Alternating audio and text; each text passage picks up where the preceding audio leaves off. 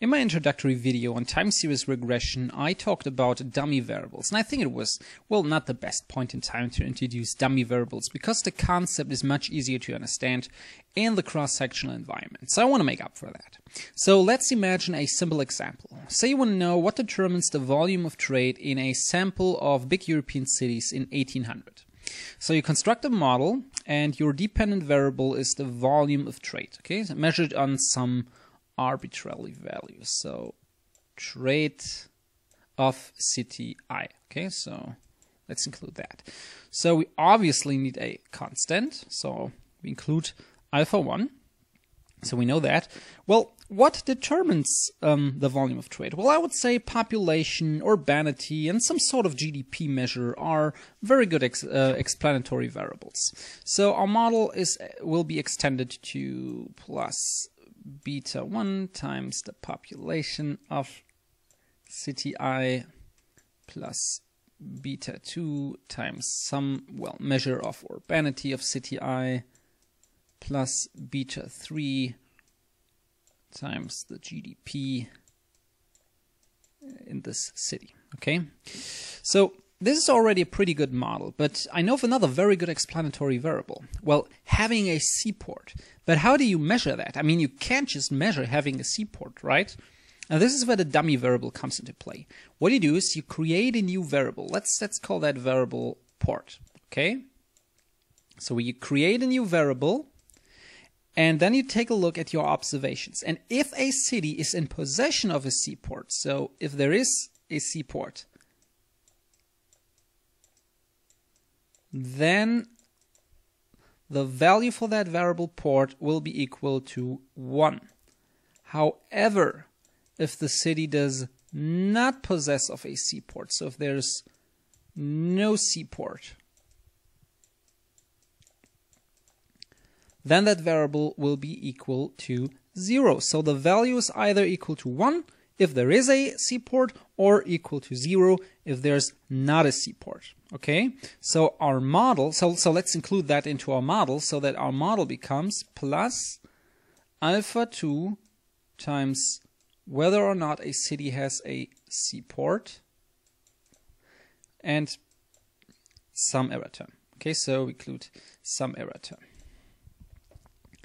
Okay, now notice, and let me get another color to show that to you. So notice how the coefficient is equal to alpha 2 and it's not equal to beta 4, for example. Well, remember how we would interpret, let's say, beta 2. So then you will see the difference. So how would we interpret beta 2 if you would get estimates for that? Well, we would say if you increase urbanity by 1, then the volume of trade would increase by beta 2. Now, could the same be said about having a seaport? Well, no. You either have a seaport or you don't. Okay, so there are just two possible values. So the effect is a constant one. Now, you can't just increase that variable by, let's say, 100. It's either 1 or 0. Okay, so this is why, and this is the very important part, the effect is a constant one. So having a port increases the volume of trade by alpha 2 on average and holding all other effects constant. And this is the important part. Having a seaport increases on average the volume of trade in a city by alpha 2, all else constant. Ceteris paribus. Now imagine we would only have an example with two continuous, or with only one continuous explanatory variable. Well, let's say population. Now how could we graph that relationship? Now the relationship would look like this. So this is population, this is trade. Okay, so this is let me put that somewhere else. So this is trade. Okay. Now the effect would obviously be positive. So let's say the effect looks like this. Okay. So this is 200, and well, what do we see? Well, if we increase the population, we also increase the volume of trade. And that makes sense, right? The more people are in a given city, the higher will be the volume of trade. This is obvious. So let's add the dummy variable into our model. Let's say alpha 2 is equal to, well, let's say 50, okay? Now, how would that relationship look like? Well, it would look like this. Let's have a look. 250. So the slope of our curves is the same. So in either way, it's the slope for the population. It's the coefficient for population. So the slope stays the same. Okay. However, the effect is a constant one because this right here, this is alpha 1. Or another way to think about it is this. And let me change the color. Another way to think about is this. So this curve right here is essentially trade equal to alpha 1 plus beta 1 times population plus, and remember alpha 2 is equal to 50. So plus 50 times, times what? Well, times 0, because the city does not have a seaport, okay? And let's say these are our estimates, okay? And how does that same equation look for this curve over here? Well, let's have a look. So that would be the following regression equation. So trade is equal to alpha 1 plus beta 1 times population plus 50 times, and this is the difference, 1, because this city right here does have a seaport. So the variable for port is equal to 1 right here, and since the city down here does not have a seaport, it's 0 down here. What is 50 times 0? Well, it's 0. So the only constant effect we have, well, is the constant alpha 1. However, 50 times 1 is 50, and if we add this together, what do we get? Well, we get 250, because this right here is equal to alpha 1 plus alpha 2, okay? This is the relationship between the variables. So you can see that the dummy variable has an effect on the constant. The slope of our regression, however, stays the same. Okay, so I hope this has helped you to understand the intuition behind a dummy variable. It's actually quite simple and a very useful tool, I have to say, because there are many explanatory variables, well, that are not continuous. However, they can be incorporated into our model by simply coding them as a dummy variable. Well, so there are literally millions of possibilities how you could use a dummy variable.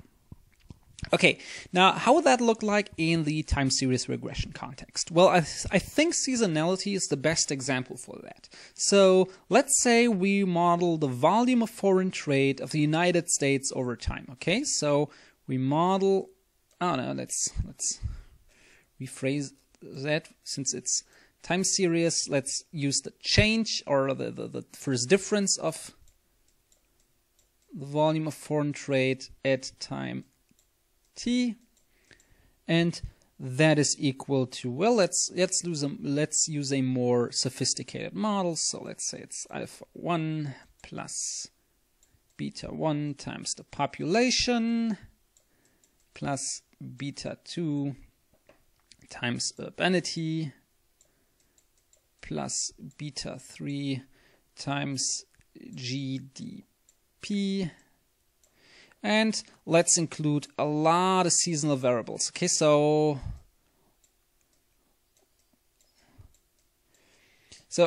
this right here is equal to 11 dummy variables. Okay, because I don't want to write down 11 dummy variables. That would take forever. Okay, so what you have would be like alpha 2 times whether or not it's February, alpha 3 whether or not it's March, all the way down to alpha 12 whether or not it's December. Okay, and some error term, of course. Now, I don't want to write that down, so I just write down season, okay?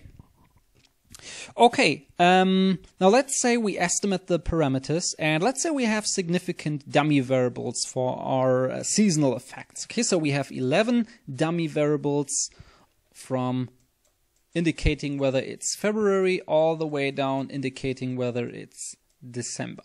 Okay, so 11 dummy variables. So let's have a look at the coefficient of our December dummy variable. So this coefficient right here. So let's say alpha 12 is equal to, let's say, 2.5. Okay, it's 2.5. Now, what does that coefficient say? Well, it says that on average, the change in the volume of foreign trade is 2.5, let's say, $2.5 billion higher in December than it is in January. Okay, so let me say that again. So if alpha 12 is equal to 2.5, let's say we measure it in $1 billion, then what it says is that in December, on average, the change in the volume of foreign trade is on average $2.5 billion higher than in January. Okay, so we have some significant seasonal effect. So why January? Why do we compare it to January? You see that there is no dummy variable for January. We start our dummy variables they're starting in February. Okay, so why is there no variable for January? Well, we need a baseline category to compare the effect to. So that's why we include February till December. You could also include January, March until December and leave out February, but you need to have one baseline category where you compare the estimates to. Okay, so this is why I've interpreted the alpha 12 coefficient like, well, on average, the change in the volume of foreign trade is $2.5 billion higher in December than it is in January. It's just because I need a baseline category to compare to. Okay. Now, I know it's a bit complicated, but I think the intuition behind it is, well, really simple. And again, you see why we need to have constant seasonal fluctuations. Okay, so I said that in the video, our seasonal fluctuations need to be constant because, again, what I say is, well, if alpha 12 is equal to 2.5 billion dollars, then what it says is, on average, the change in the volume of foreign trade is $2.5 billion higher than in January. Now, if we don't have constant variance in our seasonal fluctuations, well, that really doesn't say a lot, right? If the change in or if the seasonal fluctuation increases over time. So this is why you need to make sure that your seasonal fluctuations are actually constant over time. Okay, so I hope this video has helped you to understand dummy variables.